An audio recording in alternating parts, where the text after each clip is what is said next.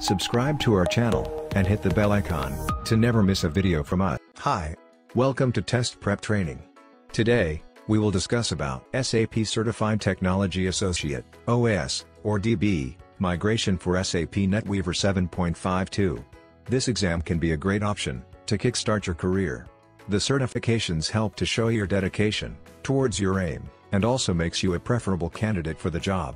What is SAP Certified Technology Associate? This certification exam validates a candidate's capability as a well-trained technologist, and prepare the candidate to help clients or employers manage and execute key business processes. Armed with an understanding of SAP NetWeaver 7.4 and OS or DB, migration for SAP systems, the candidate can implement this knowledge in projects as a technology consultant. Exam Overview. 1. Exam name is SAP Certified Technology Associate, OS, or DB migration, for SAP NetWeaver 7.52. 2. Exam code is C/DA/DM 7019. 3. Number of questions are 40. 4. Length of time is 90 minutes. 5. Exam cost is $549. 6. Exam language is English. Exam policies. We shall now be looking onto details of the registration and policies for the exam. Process to register for the exam. To register for the exam, follow the below mentioned steps. 1. Go to the website to registers or log in. 2. Select the certification you want to buy and add that to basket. 3. Purchase the exam by making payment, and then you will also get the access to the Learning Hub. 4. When you will go to the Learning Hub, it will show a dashboard with your purchased exam and status. You can schedule your exam here. Rules for registration in Asia Pacific region. The rules of registering for SAP certification are considerably different in the countries located in Asia Pacific region, that includes India. This difference is important, and has to be discussed in more details, because it directly influences the overall cost of becoming a certified SAP specialist. 1. To appear for the associate level certification, without attending any SAP course, you need a minimum of 1 year of SAP implementation experience, or 2 years of support experience, with a minimum of 6 months experience in the module and version of SAP in which you are going to get certified. 2. The last year of your work experience should be with your present employer. 3. Your present employer should be either a customer or a partner of SAP. Recertification policy. SAP certifications are valid for 3 years. To renew your certifications, you have to pass Delta or stay current assessments when a newer version of a solution is released. Retake policy. Candidates can take the exam up to 3 times in one release of the exam. If the candidate does not pass the exam after 3 attempts, then he or she have to re-register for the next release of the exam. If a candidate does not pass the next release after 3 attempts, then they will not be able to retake the exam until the next edition is released, that is within 1 year. Now, let's discuss about course outline. Domain 1. SAP Migration Tools, which comprises of more than 12% weightage in exam. This recognize the tools that are required to perform a SAP, OS, or DB migration, and describe their functions. Domain 2. Advanced Migration Techniques, which comprises of more than 12% weightage in exam.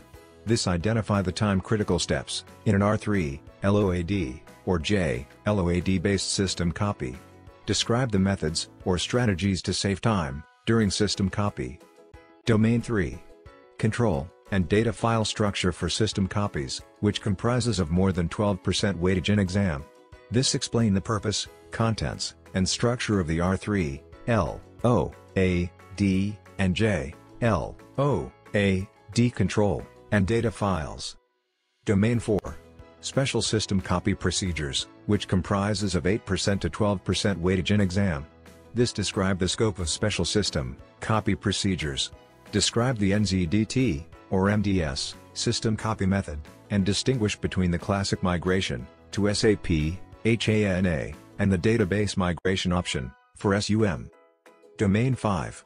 The system migration process, which comprises of 8% to 12% weightage in exam.